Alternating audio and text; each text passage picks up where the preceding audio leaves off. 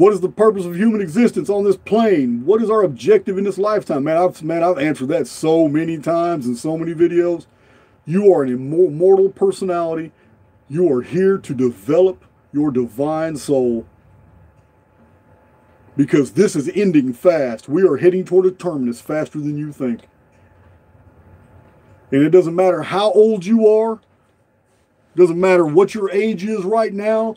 If you're 73 years old and you're listening to my voice right now and you're convinced 100% because you've seen my published materials, my data sets, you've got a calculator out and you've looked yourself. You have cross-referenced my findings on May 2040 with Mother Shipton, with Nostradamus. You have looked at my citations of the Dutch Orlin manuscript, the Book of Jasher. You have gone through all my archives. You have watched every single video, read all 9 of my published books, all my unpublished manuscripts, and you're 73 years old right now and absolutely happy that you will not be alive in 18 more years when these events begin to unfold. I have bad news for you, because if you died 2 years from now at 75 years old, you would be a 15-year-old kid when the Phoenix appears. Doesn't matter.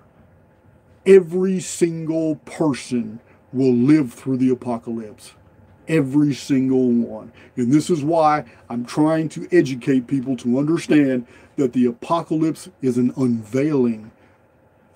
It is the wicked. It is the evil, sorry, no good, elitist bastards, geeky followers of a.k.a.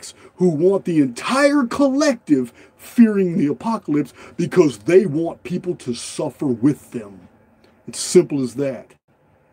But that's not how it's really going to go down.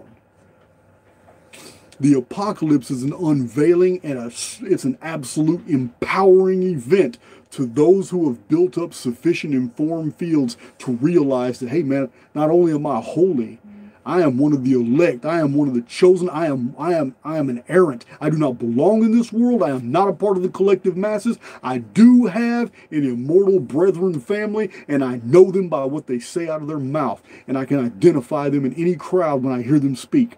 But I am not with these others. The apocalypse has always been about punishing. Read Book of Revelation. It specifically says, and the kings and the rulers and the princes of the earth grew terrified, and they ran to the mountains, and they hid in the caves, and they hid from the face of the one who appears in the sky. The apocalypse is about punishing the wicked punishing the elite, the wicked, the rulers of the earth, all their servants and lackeys, everybody who has helped their agendas, punishing them.